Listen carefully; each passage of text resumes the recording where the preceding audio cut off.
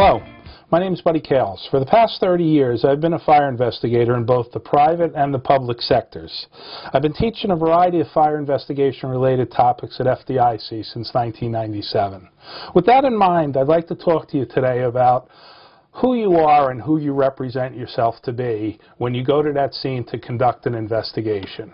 Are you the fire investigator? Are you the fire marshal?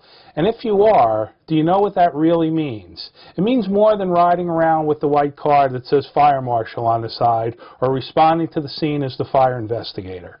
It means taking into account what NFPA 921 says about how that fire investigation scene should be conducted, how that fire investigation scene should be processed. Probably more important, it talks about who you should be. Who are you as far as the NFPA 1033, the technical standards for professional qualifications for fire investigator? Do you know what NFPA 1033 says and who you're supposed to be?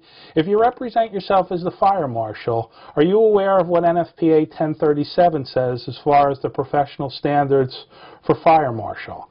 If you're not, you should make yourself aware of what's contained in these documents, because these are the standards: NFPA 921, NFPA 1033, and NFPA 1037, the standards by which you're going to be judged and the standards by which your investigation will be judged upon. Remember, whatever you do with that fire scene, keep safety in mind, and safety should be your #1 priority. Thanks for your time today.